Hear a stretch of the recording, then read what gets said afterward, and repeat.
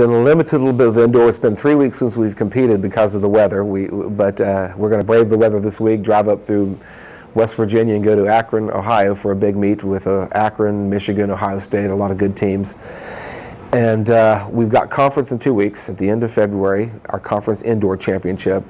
We're very excited. Everybody seems to be reasonably healthy, knock wood, that everybody would perform well. My goal with indoor is to have everybody healthy going into outdoor when we drop the volume, increase the intensity with all our athletes, and get ready for those faster times with the warmer weather.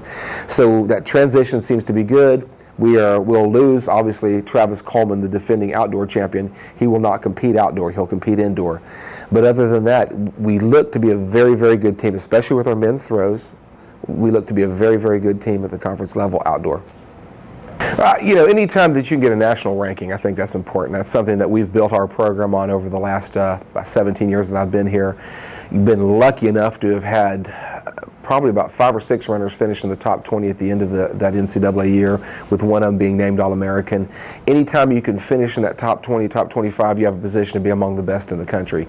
And getting your name out, recognition with the university, recognition with the program is huge in any capacity. And Ashley Howard, her performances in the throws, I think will parlay into an unbelievable spring. We redshirted her last year with her knee surgery, patella tendon knee surgery, and she's doing so well right now that indoors, she's kind of surprising us that we're very excited when she goes to her outdoor discipline of the discus. And Adam Friedenthal, I know, in the 5,000 meters. Adam Friedenthal this is his sophomore year. He transferred from Presbyterian, had to sit out a year. Has done nothing but run personal record after personal record every time he steps on the track, kind of following the pattern of another Presbyterian transfer, Matt Elliott, who's NCAA qualifier for us, and he's doing very, very well. And Carrie Phillips is just continuing the great year that she had last year when she was all conference in indoor, outdoor, and cross country. So those two they're not surprising me as much as they're really getting stronger the way I felt they would. Looking at the season coming up so far, it looks like throws are really the strength of the program right now. How is that? They are, and I was asked that question by the Johnsonian last week. Facilities, I think to build the facilities that we had 5 years ago or 4 years ago, to build the track facilities show that we are able to get stronger in every capacity. We've had a great record with sprints over the years, great record with distance runners, and to finally have those throws facilities, we were able to bring in a group of top-notch throwers about 3 or 4 years ago, led by Ashley Howard. She's obviously one of the best discus throwers in the country. We're very excited about her senior campaign. Jared Baird, who finished 4th in the Canada Games, looks to be among the top 10 javelin throwers in the United States. And Travis Coleman, defending conference champion in the shot. This indoor season will challenge again for that shot title. We're going to be redshirting him outdoor to get his wrist better, and hopefully next year he'll be following the suit that Jared and Ashley have led. And distance obviously seems to be the next. Yeah, they're so young. Women-wise, Carrie Phillips is continuing the campaign she had last year when she became only the second Winthrop athlete to make all conference in all 3 disciplines, indoor, cross-country, and outdoor. And Carly Moss, who pushed her, Carly Moss, who actually set school records and beat Carrie last year, struggling a little bit with a form of malaria she picked up while teaching abroad, just a rough stretch, but looks to be rounding back into shape. And those two, a couple with Lisa Sickman, who was all-conference last year in the outdoor 1500, look very strong. And the men, young, we talked about Adam Friedenthal, A.J. Fitzsimmons, who was a South Carolina state champion, coming in as a freshman, already producing.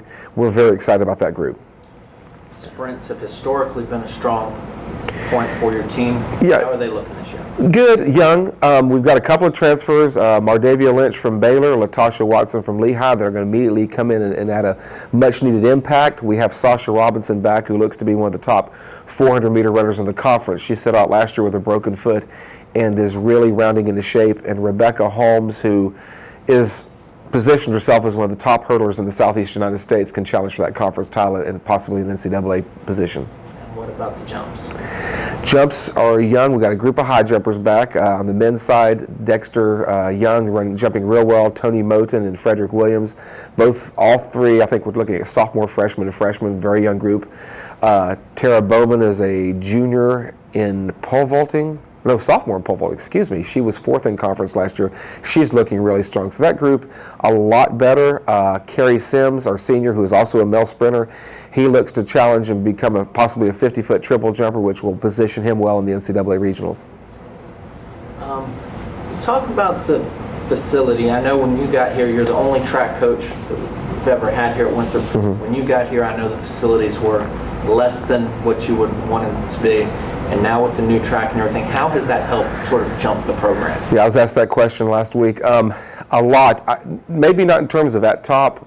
You know, we've always had great athletes here. I think the university sold itself. We were always able to get great people here, even when we were training at Sullivan Middle School or Saluda Trail Middle School. But we were always hovering around maybe 15, 16 men, 15, 16 women. So you're talking about 32 to 35 athletes on your team. Now we're somewhere around 65 to 70 athletes. So that has attracted a much higher element. Obviously the throws, which we just shared, not having throws facilities, going to some of the best throws facilities in the country, which we have now, has attracted some of the top-notch throwers. So across the board, it has really jump-started the number game, which is what's needed to be able to contend for a conference title. To have been stuck in the middle of the pack, then that's not a bad thing, because in terms of financially, I don't know if we'll ever quite catch the Liberties or Coastals. Obviously, with football programs, they get football players, and to counteract football, they have a great deal of funding on the women's side for gender equity issues. But what we do, and I go back to just 2 years ago when there were only roughly in the NCAA, there's 379 Division I track and field teams. About 85 to 90 get somebody to an NCAA championship. About 45 of those teams get more than one person to an NCAA championship. We are one of those 45 teams, getting our high jump and our 1500 meter runner.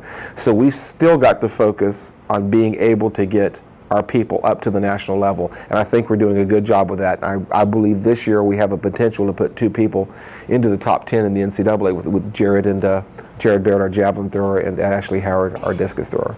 That is huge, being able to sleep in your own bed. I've always said the hardest thing in coaching is not recruiting. It's not the coaching. It's trying to feed 60 college kids in a college town on a Friday night. And there are no restaurants in places like Clemson. You're having to find a hamburger place to feed people. But to be able to have your own facility, to be able to now have that interaction with professors, parents, students, fellow students, being able to come out to the meets.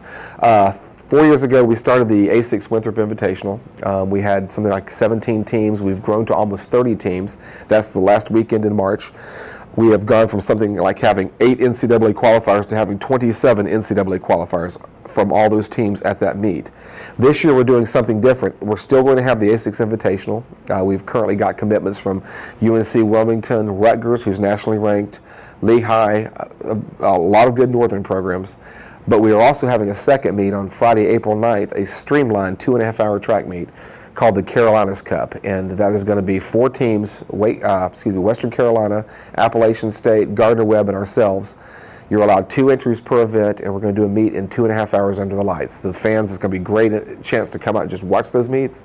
For people to cheer, you're going to have a scored meet, a trophy presentation, whereas most of our track meets are invitationals. There's not really a score, so there'll be some identity with that type of situation. For people, I mean, you go from 30 teams and 2,000 athletes here for our invitational, 2 12-hour days, running multiple heats of, let's say, I think, was it last year we had something like 16 heats of the men's 400. So you're 16 times 8, that's something like 148, 118 people in the 400. You just keep running and running to try to get to who's the fastest. This is a lot better situation with a streamlined meet. You can bring a family, come out and grab a hot dog, sit up in the stands and watch 2 people from Winthrop, 2 people from Western, 2 people from App, 2 people from Gardner-Webb. 8 people, 1 heat. At the end of it, we got to score with it. And I think that's the evolution of track and field. We're trying to bring the fans back in. You do need those invitationals because you've got to go to bigger meets to run fast times, but that head-to-head, I think, will also generate interest with the layperson.